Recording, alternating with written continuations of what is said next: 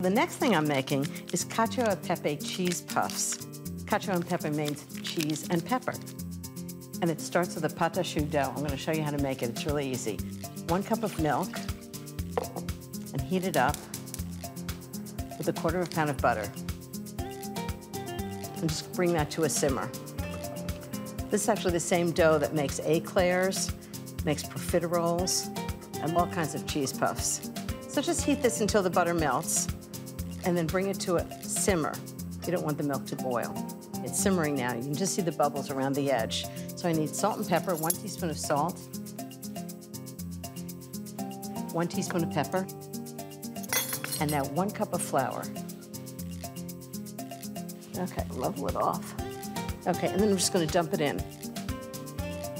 Stir it really vigorously for 2 minutes on low heat, and you'll see it all come together. Okay, that's about 2 minutes. When you see a light coating of flour on the bottom of the pan, you know the dough is ready.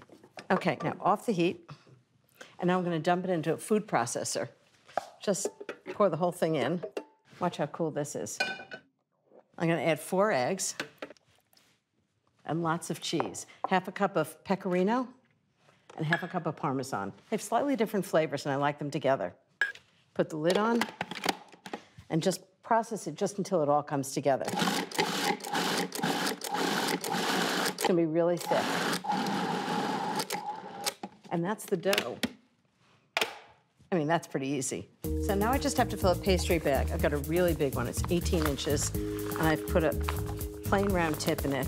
The tip is about 5/8 inches across. Okay. Just squeeze the dough down to the bottom. Okay, I'm gonna show you how I do it. Just put your pastry bag down like this and have them come out, just like that. You can do about 20 on each sheet pan. So now, I don't want pointy little cheese puffs, I want rounded ones. So I'm just gonna take a wet finger and just press down the top of each one. Okay, now I'm gonna brush them with a little bit of egg wash. Okay, a few more things. I'm gonna put a sprinkling of pecorino on the top of each one.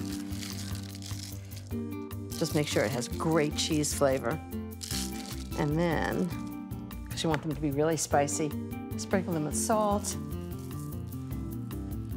and pepper.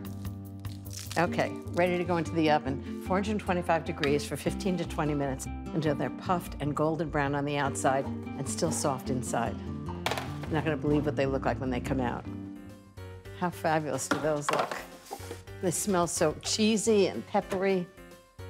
Okay, now I'm just gonna put them on a platter. A little fleur de sel to finish. Everything tastes better with more salt. And see, Cacio Pepe cheese puffs, they're not so daunting after all. Now I just need a good glass of Italian wine to go with it.